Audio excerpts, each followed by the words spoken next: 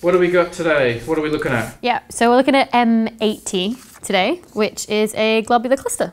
So it's a globular cluster in the constellation of Scorpius. It's really defined because it's so dense. It's about 100,000 stars in M80. It's one of the densest known globular clusters in the Milky Way. So it's a really exciting cluster because it's so dense. The other reason that I love it is that it's in an area of sky next to something that's absolutely beautiful. This is called the Rho Ophiuchi Nebula, which I probably pronounced terribly and butchered that, but this nebula is gorgeous. It's one of the nearest star-forming regions to the Milky Way. Where's our customer? It's a tiny little blue fuzz dot right in the top left-hand corner. So this thing's about 400 light years away and the globular cluster's about 300,000 light years away. There's nowhere actually near in space, but it's near on the sky. I just wanted to show this because it was a pretty picture. It's lovely. It's beautiful. Being so dense, it means there's a lot going on. You know, there's a lot of stars all jostling for space right in the center of the cluster. So that means that you've got a lot of collisions of stars, a lot of like close passes of stars. That tends to make a lot of blue stragglers, which I think Mike already discussed way back when he talked about M3. But the other thing, because it's so dense, there's just so much energy available. So it means that you can look in really high energy wavelengths. So I found this paper from 2003, Heinke et al. And they used the Chandra X-ray telescope to look at M80. So they're literally X-raying this globular cluster. This is the image that they got of M80. It's kind of boring, isn't it? But it is a picture of this globular cluster in X-rays. So can you see these two rings that they've put around their image? So this is sort of their outer circle. That's at like 39 arc seconds. You know, 60th of a degree is an arc minute, and a 60th of that is an arc second. And this inner one's at 6 arc seconds, whereas the whole cluster itself is 9 arc minutes across. So this X-ray image is right in the very center, in that densest region that really is sort of overexposed, where you've just got sort of like flat light from the optical image. And so what they're finding in the X-ray image, they found 19 possible X-ray sources in the very middle of this cluster. Why should I be excited by X-ray sources? I would imagine space is full of X-ray sources. No, not necessarily. So X-ray sources are the most high energy things, mostly in the universe. You got gamma ray bursts, there's obviously higher energy than X-ray, but X-ray means black holes, neutron stars, pulsars, all of the cool stuff. What they did was they went away to try and figure out what these 19 possible sources were. And they did that by saying, if I take an X-ray image in a very like narrow wave band in X-rays, and I'm gonna do that in a load of narrow bands next to each other, I'm gonna get sort of like a spectrum of how bright it is in those various different bands. And then we know sort of what various different objects look like in those various different bands and what shape they should have when you plot it. Another thing that I think is really exciting is an X-ray binary. And they found 2 in this cluster. From those 19 sources, they found 2 what they think are X-ray binaries. So they found this one, which was they've labeled CX2, and this one, CX6. And so the shape of this sort of density distribution that they found, this energy distribution, matches what you'd expect for an X-ray binary. Binary is 2 objects, and they happen to be giving out X-rays. So why? So one of these objects is a normal star. The other one is a black hole or a neutron star. So we're talking black holes of sort of stellar mass, like 10 times the mass of the sun. We're not talking supermassive things that are found in galaxies. We're talking like, you know, the piddly things. Piddly.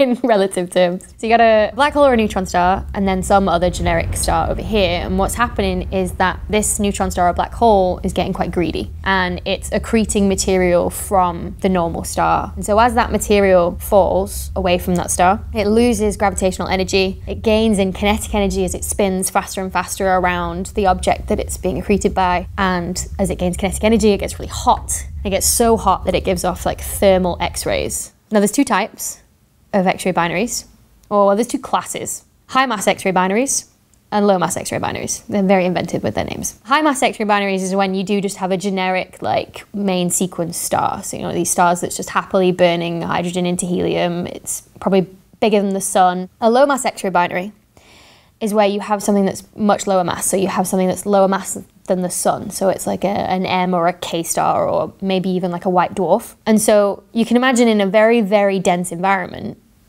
you form a lot of binary companions. And so that's how the high mass X-ray binaries form. The low mass X-ray binaries though, they think that they're formed through a capture. So you have a neutron star or a black hole that's formed from a normal star. It's probably gone supernova and it's collapsed. And then some other poor star, quite low mass, has sort of swung by it and been captured by it.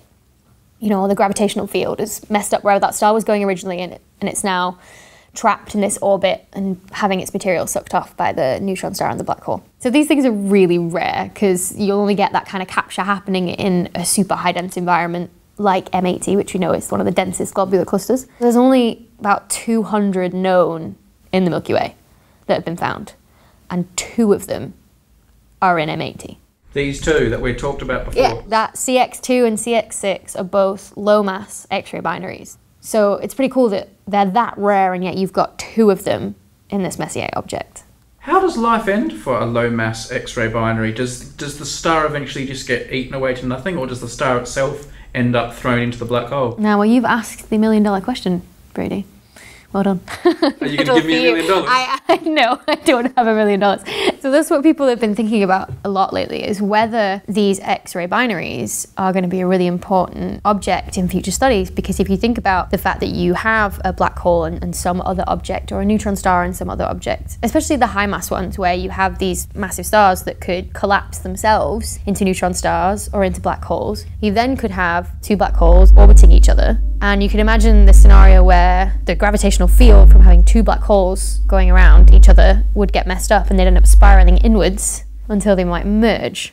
And that might sound familiar because this is what LIGO has been hunting for when it's been trying to detect gravitational waves. So all these news reports we've been having in the past couple of months where it said we've detected gravitational waves from something in space, and the model suggests that it's 2 black holes merging. People are excited because they're thinking, well, could this be because you've had an X-ray binary that has sort of decayed and then they've merged and you've ended up with gravitational waves being detected by LIGO? So I have a handy little chart that I quite like, which unfortunately is now out of date. They announced another detection of gravitational waves of 2 black holes. So there should be another 2 black holes merging on here. What you have on here is the mass of the black holes in stellar mass. So this is sort of 30 times the mass of the sun, 20 times the mass of the sun.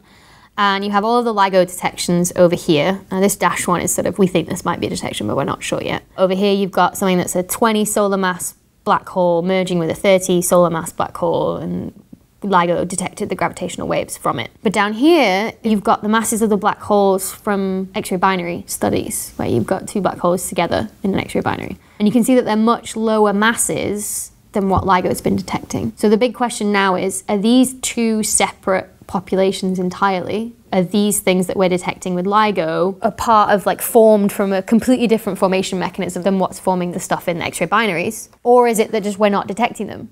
Which would be weird, because you'd think if you'd have more massive black holes around each other, then they'd give off much more energy, and so they'd be brighter in the X-rays, so you'd be more likely to detect them. So that's going to be the big question in the future is, and you know, what are these 2 black holes formed from? Are they formed in a globular cluster when you have binary systems, or are they just formed as black holes? Nobody knows yet. The same, no matter which angle that you look at it from. But these ones look quite different. This one is roughly... The hot dog. Yeah, we call it a prolate galaxy. It's meant to be kind of rugby ball shaped.